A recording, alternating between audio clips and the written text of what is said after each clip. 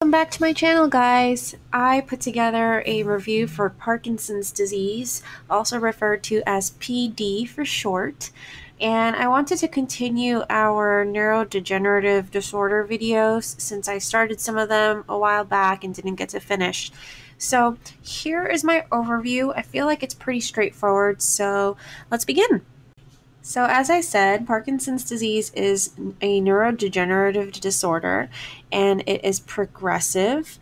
Basically, what happens is it affects our dopamine producing neurons in our brain, specifically in our substantia nigra and our basal ganglia, which both have to do with our voluntary movements and coordination. So, you can see I drew a not so great brain just to show you where these two are located. So, since our dopamine production decreases, it causes difficulty with motor skills, stability, cognition, as well as difficulty initiating movement, which makes sense because it's the parts of our brain that control movement. So, I wrote on the top as a kind of pun mnemonic device that Parkinson's disease is not a walk in the park. So park for Parkinson's because it's very difficult to walk at the park if you have a later stage of Parkinson's. So that might be an easy way to help you remember that Parkinson's is related to movement by thinking about your motor ability at the park. So some key signs of Parkinson's are tremors, specifically a pill rolling tremor. A pill rolling tremor is the motion of you rolling a small pill between your fingertips. This is a tremor that's specifically associated to Parkinson's disease, but that doesn't mean that that's the only kind that an individual with Parkinson's can have. They can have other types of tremors. Bradykinesia is another big sign, and this is a fancy word for saying slow movement. And this goes back to how it becomes very challenging to initiate movements.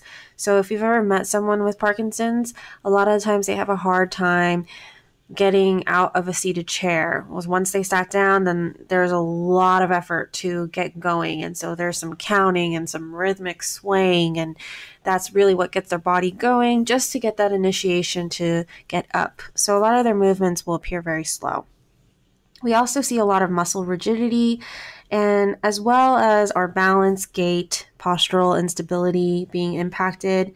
I also included some other things that people with Parkinson's notice, and that's restless legs, sleep difficulties, as well as constipation, and also difficulty with like bathroom routine. So later we'll talk about it, but a void schedule to help patients with Parkinson's will help them to not have accidents as well.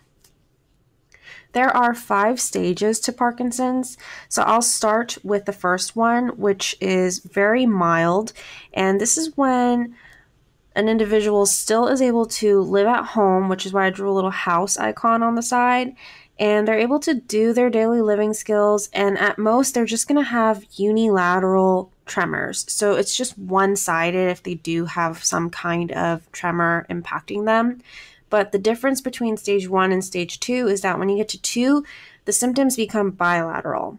They're still able to live at home, as you can see, but the tremors become on both sides, and as well as the rigidity. So this is when you see walking problems as well as poor posture, and that becomes much more apparent at stage 2. So when we get to the mid stage, we're at stage 3 now. We're still living at home by ourselves, but our balance is decreasing, our slowness is increasing, and our fall risk is increasing as well. So this is when eating and dressing typically start to get more impacted. By stage 4, I drew it around with a red circle for 4 and 5 to indicate stop. So what happens here is at stage 4, we are no longer able to live by ourselves. We need support.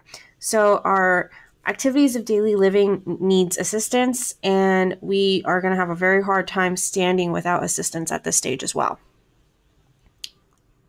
Stage 5 is when the individual is at total dependence.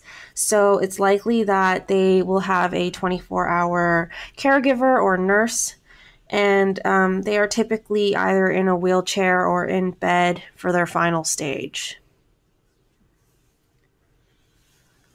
The population that Parkinson's disease impacts are older individuals around 55 to 60 years of age. That's typically the onset for majority of people, but 5 to 10% have early onset disease before age 50. And this is often linked to a gene mutation, but not always the case. So overall, it's just a random selection of people in their early 60s. For the prognosis, there is no cure, but the good news is that even though it is progressive, it does not typically impact life expectancy. One of the big takeaways for treatment is to remember that the medication L-DOPA is related to Parkinson's. So just drill into your head that Parkinson's disease decreases your dopamine production. So you need a medication that's going to increase your dopamine production. So meds such as L-DOPA is going to improve the dopamine production in your brain, and that's going to help with our movement. Other medications that decrease tremors and involuntary movement also exist that some patients might have success with as well. I also noted that there is something called deep brain stimulation called DBS, and this is when you go through a procedure where the individual has electrodes placed into their brain, and this connects to a device in their chest that helps with their movements that are impacted by Parkinson's. So that might be a treatment that someone may undergo. To wrap up, we're going to talk about the OT treatment. So right away, I think about energy conservation. How can we make their environment and accessing things easier for them?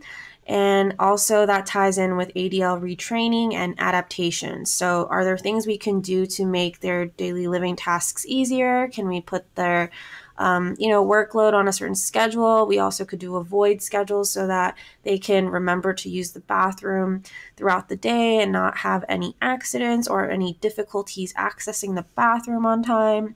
And also, we want to look at adaptive equipment, which can be really useful for mealtime, especially if you have tremors and it's hard to get utensils to your mouth. So I have used weighted spoons or even spoons that are curved so that people don't have to use as much range of motion to get a scoop of food into their mouth.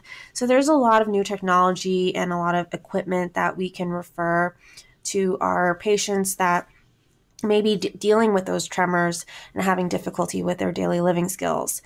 Also, you can see a lot of new tools and strategies, again, adaptive equipment in the communication realm as well.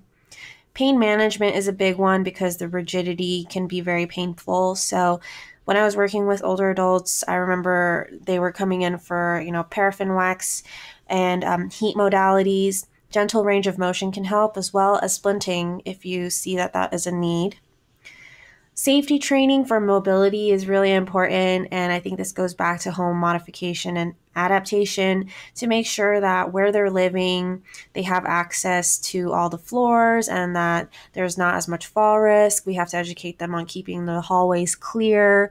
I mentioned this earlier, but counting and rhythmic strategies tend to really help people with Parkinson's for movement. So I'll count like 1, 2, 3 while we sway back and forth, or maybe we count to 10 before we actually do the movement. So it helps the person kind of get into this rhythm, and that initiation tends to be a little faster when we do that kind of count off. And I've seen success with that as well. I just finished editing this video and then thought of this very silly mnemonic device, so I decided to add it really quickly. So here is Brady, who is at the park, and he's moving around, running around in his L-DOPA shirt. So bradykinesia is slow movement. We have Parkinson's for park, and Brady is wearing his L-DOPA shirt. So we take L-DOPA medication to support our slowed down movement that happens because for Parkinson's, our dopamine production decreases, making movement harder. I think Parkinson's disease was a lot faster to review, so I hope this was helpful and informative. I will see you guys next time. Take care.